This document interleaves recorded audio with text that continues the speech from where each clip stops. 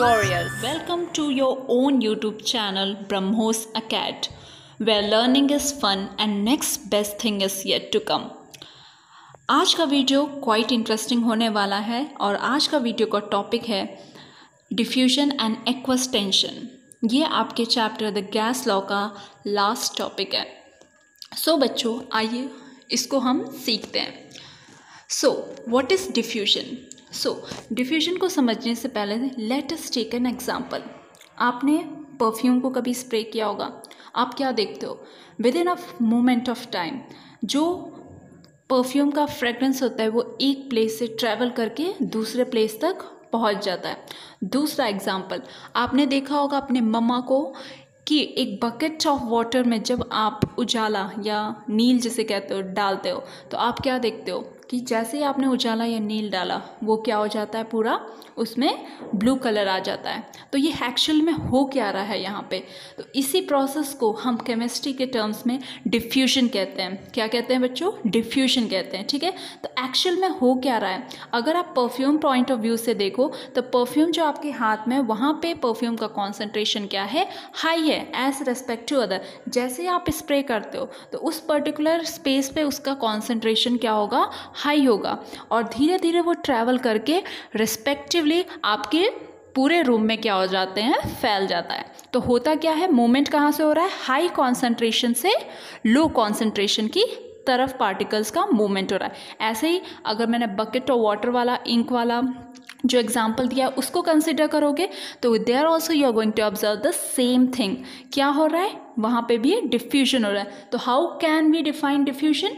Diffusion is the movement of molecules from a reason of higher concentration to a region of lower concentration down the concentration gradient. Quite simple. I hope बच्चे आपको ये चीज़ें समझ में आ रही होंगी। कहानी बहुत ही सिंपल थी।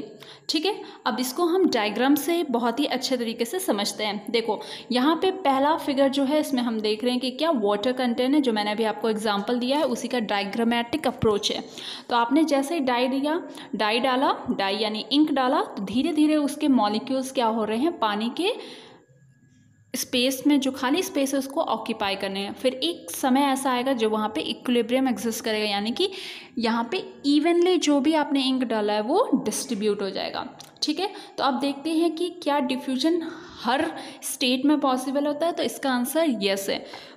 डिफ्यूजन जो होता है वो मैटर के सारे स्टेट में पॉसिबल है, बट इसका रेंज या फिर कह सकते हो कि इफ़ेक्ट किस में ज़्यादा होगा किस में कम। तो सबसे ज़्यादा मैक्सिमम जो डिफ्यूजन का रेट होता है वो आपका होता है गैस में, सॉलिड में, एंड गैस और लिक्विड में, एंड देन आपका लास्ट में आता है सॉलिड। ठीक है, तो इट यहाँ पे हमने ये पॉइंट देखो, it occurs in liquid and gas because there molecules move randomly.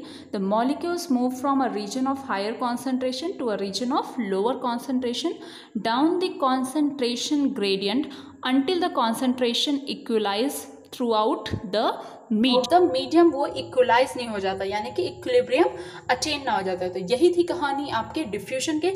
मैंने आपको 2 एग्जाम्पल भी बता दिया है। चलते हैं नेक्स्ट टॉपिक पे, जो है आपका एक्वस टेंशन। एक्वस का मतलब क्या होता है, पानी, और टेंशन का मतलब यहाँ पे आप क्या समझ सकते हो, प्रेशर। ठीक है, तो पानी और प्रेशर, तो इसको देखते कैसे रिलेट कर सकते हैं। तो यहाँ पे समझते हैं, gases such as nitrogen and hydrogen are collected over water as shown in the diagram.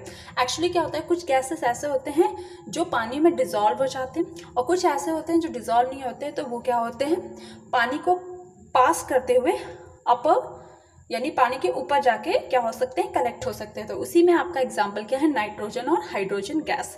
ठीक है, when the gas is collected over the water, gas is moist and contains water vapour. Obviously अगर gas पानी से move कर रहा है तो उसके अंदर गैस तो होगा, गैस के मॉलिक्यूल्स तो होंगे, पर उसके साथ क्या होंगे, उसमें पानी के ड्रॉपलेट्स भी होंगे। So the total pressure exerted by the moist gas. तो अब ऐसे गैस में क्या, जिसमें वाटर मॉलिक्यूल्स है, तो इसको हम क्या कह रहे हैं यहाँ पे, मॉइस्ट गैस कह रहे हैं, is equal to the some of partial pressure of a dry gas, partial pressure of the dry gas and the pressure exerted by water vapor. The partial pressure of the water vapor, the partial pressure of the water vapor is what we known as aqueous tension. उसी को हम क्या कहते हैं, aqueous tension. तो समझ में क्या आ रहा है आपको? देखो आपने क्या किया, एक गैस को प्रोड्यूस किया, ठीक है, वो पानी से पास किया, तो उस पानी के साथ उसमें गैस मॉलिक्यूल्स होगा, उसी को हम क्या कह रहे हैं, मॉइस्ट गैस कह रहे हैं. अब इस मॉइस्ट गैस का जो प्रेशर होगा वो किसके बराबर होगा, pressure of the dry gas. जो ड्राई गैस है उसका प्रेशर होगा प्लस उसमें जो वाटर मॉलिक्यूल्स है उसका प्रेशर होगा. ठीक है, इसी को अब हम डायग्राम से समझते हैं कि एक्चुअल में हो क्या रहा है.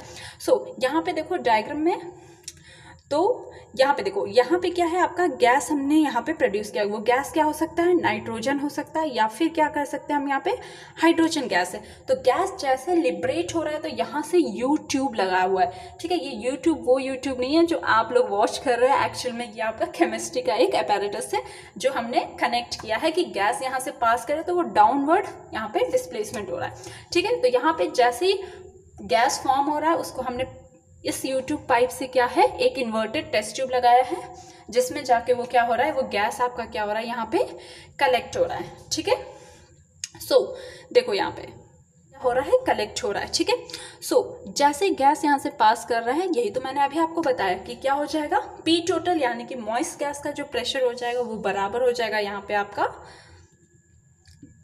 Pressure of the dry gas plus pressure of the water.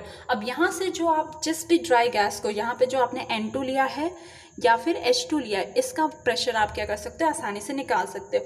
तो वो हो क्या जाएगा, P गैस यानी pressure of the dry gas बराबर P total minus P water vapour. इसी को आप क्या लिख सकते हो, actual pressure of the gas equal to total pressure minus aqueous pressure. यही था आपका छोटा सा प्यारा सा टॉपिक जो आपने बहुत ही अच्छे तरीके से समझ लिया होगा, और ये एग्जाम में नियर अबाउट आपके 1 से 2 नंबर को कैरी करता है. इम्पॉर्टेंट थोड़ा सा कह सकते हो इसे. आई होप बच्चे आपको ये वीडियो समझ में आया होगा, और कंटेंट अच्छा लगे तो इस चैनल को पता है आपको क्या करना है. So thank you. So do like our channel, share it and subscribe it now.